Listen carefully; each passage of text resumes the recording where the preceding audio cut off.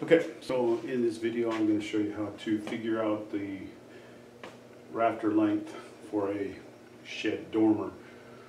Okay, so to begin with, this measurement right here, this 78 5/16, that's the measured distance from where you want the bottom of your shed dormer to the top where the rafter is going to go.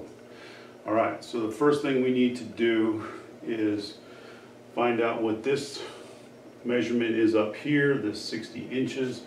So after I've measured this and it came out to 78 5/16 to the ridge up there, I would use this formula, sine of 50 equals opposite over 78 5/16.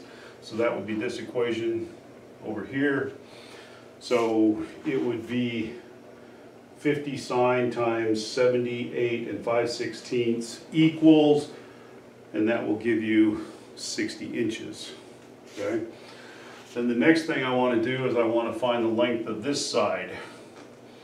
So in that case I'm going to use tangent, which is opposite over adjacent. So 60 is the opposite side of this, and this is the adjacent side, which I'm going to be looking for.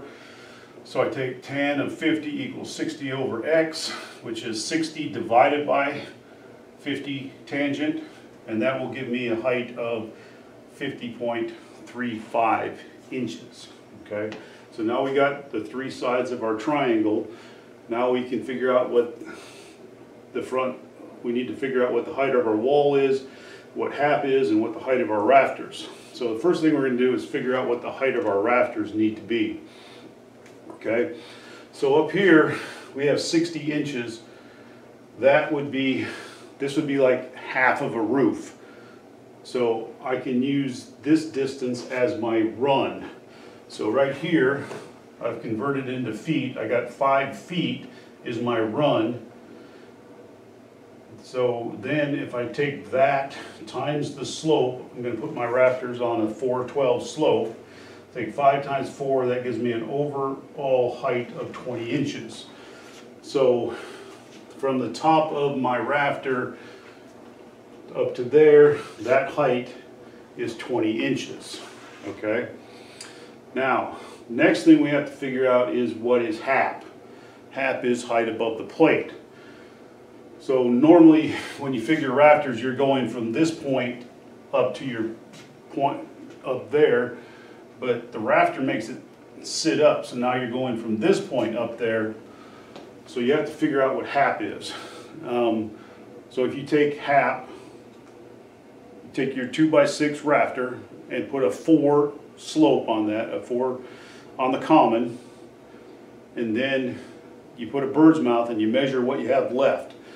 In this case, I measured it and I got 4 inches above the plate. From the top of my bird's mouth to the top of the rafter is 4 inches. Alright, so that gives me 20 inches plus 4 inches for hap above my stud wall. So then I start with my 50.35, I subtract off the 20 inches from my rafters that I need, and 44 inches for hap, and that leaves me a total height of 26.35 inches. So from this point to that point, I have 26.35 inches of a height. Okay? So that's all you need to do to figure out the rafter length. Now, to find the rafter length, all you have to do is you can use your blue book and you double this number to 10 feet and find out what that would be your span, and then you read that out of your blue book, or you could do it mathematically. So you have this height, which is 20 inches, and you got that height over there is 60 inches. So we could find the run from that point to that point up there. We could use Pythagorean theorem, or we could use this formula over here.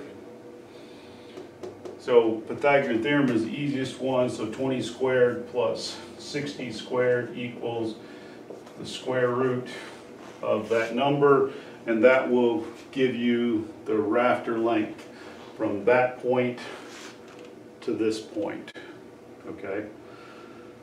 So that's all you need to do to figure out the rafter length for your shed dormer, and you have the height of your wall, so you know how high to build the wall and then put your shed rafters on top of that.